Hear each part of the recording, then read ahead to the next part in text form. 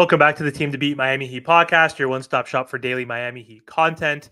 For today's episode, I want to talk about Tyler Herro.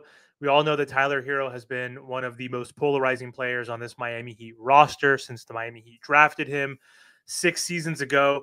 Tyler Herro has been known as a scorer who is very confident, but also for his struggles in finding his perfect fit with this Miami Heat team. But this season, I think something's changed, especially this offseason and preseason. Herro himself has recently admitted that he was in his feelings about his role last year, specifically his offensive role. So what's different now? What has changed since last season? And why should we expect a better version of Tyler Herro this season?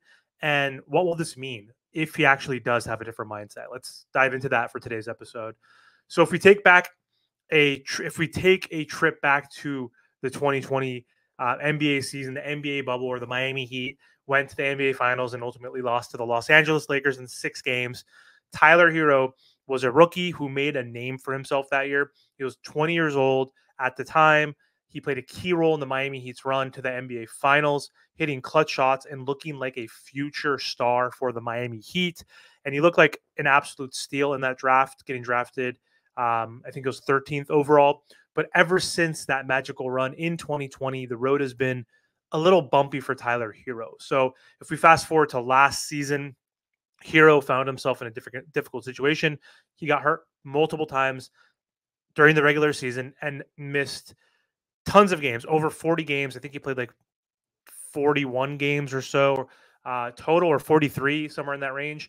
And so, again, he was injured and unavailable. And the biggest and best availability when it comes to sports is availability sometimes, or most of the time. So after Tyler signed an extension a few years back, he signed that massive extension as soon as he was eligible after his rookie contract expired. Expectations were sky high for Tyler Herro. He was coming off a 6th Man of the Year award, where he was averaging like 21 points per game off the bench. But again, it hasn't been smooth sailing since then. His role has been inconsistent. And for a player as confident as Tyler, it's not easy for him to adapt to Eric Spoelstra's coaching schemes, as Spoelstra has said in the past. And he recently, again, admitted in the interview, he was in his feelings about the role and his standing within the team.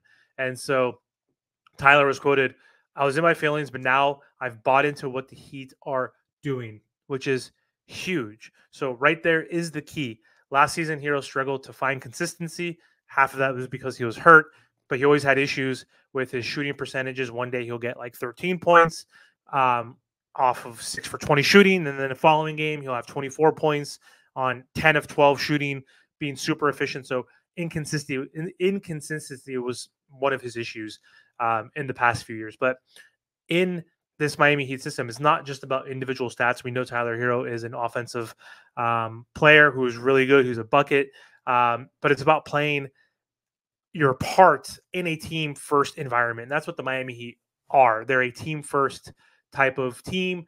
They have unselfish stars that play on this team. And so that could be a symptom that they're not the best elite scoring, stars on this team. But still, Herro needs to show that growth.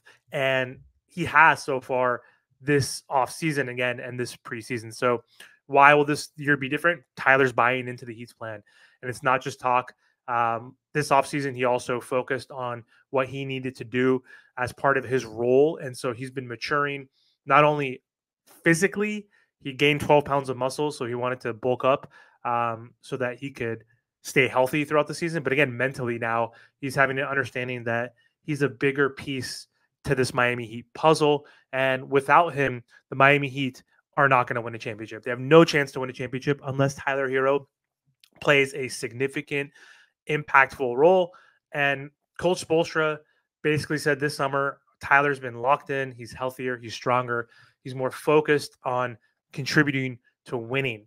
And so whether that's the Miami Heat's primary scorer, which during certain games and certain times he will need to be, or if that's someone who just needs to make the right play offensively and defensively. Spoelstra said his trust is growing with him, and the Heat system, relies heavily on players adapting and changing. And like we saw that with even Duncan Robinson, his teammate, who basically was unplayable as soon as Max Strus, an undrafted player, took his role in the starting lineup.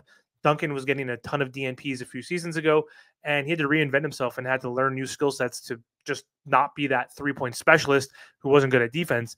He had to adapt and learn how to play better defense. He had to learn how to put the ball on the floor and get to the rim, and also work on his mid-range, and also work on his playmaking and his dribbling. So he is an example of that. And Tyler Herro is someone who's clearly ready to take the next step. Um, there's been a narrative with Tyler Herro that, he's a young, confident star, which could be detrimental at times because he believes in himself so much, which is good. But that mindset can be frustrating when things aren't going too well, because it means he's not going to play within his role. And we know that Jimmy Butler is the best player on this Miami Heat team. We know Bam Adebayo is the franchise cornerstone and the most important player on this team. And Tyler is that third option, right? So he's usually that person that's that scapegoat. So he has a lot of pressure on him, whether it's fair or not. But typically the third option usually has a ton of pressure on them. So Herro's journey hasn't been easy. Again, injuries have derailed most of his momentum in his career so far. When he is healthy, he's still a good player, obviously. He's transitioned again from that bench scorer to the starter, and that pressure has mounted for him to perform. He's been in trade rumors for the last 4 or 5 seasons and has not been traded. So that helps make a player, less confident, and have anxiety possibly and trust with the team. So, but also this could help with fueling his growth to doubt folks saying that, like, one, Miami Heat don't even want him. No other team wants to even trade for him because I don't think he's valuable. Teams have said the Miami Heat don't have any young assets really. So I think Herro can take all of this again as fuel against the detractors and make a name for himself this upcoming season. So we'll expect to see Tyler Herro not just as a scorer anymore, because he's improving in different areas of his game, which is also going to be helpful for the Miami Heat this season. One, as a playmaker, his assists have gone up slightly over the past 3 years, each and every year. He's becoming a better defender, especially off ball. We saw what he's been doing during the preseason, averaging a ton of steals. So, but he is improving on ball as well, which is more important, I think.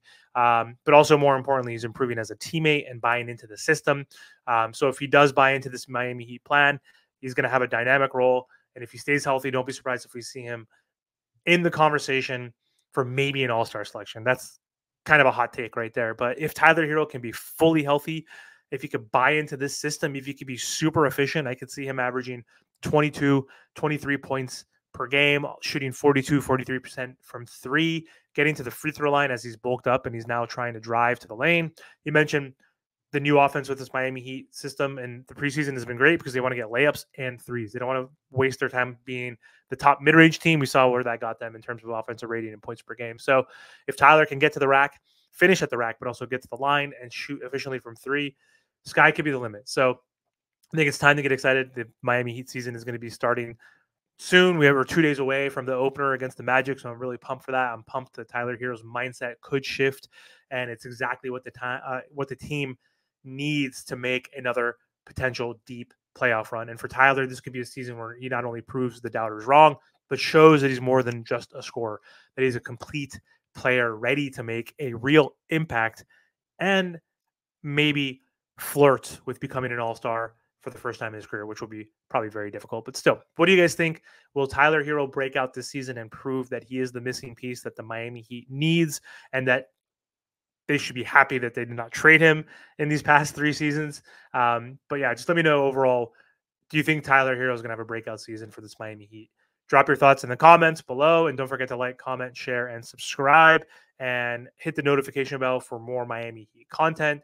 As the season is just approaching, we're going to be putting out a ton of videos all throughout the season. So until next time, Heat Nation, thank you again, and I'll talk to you soon.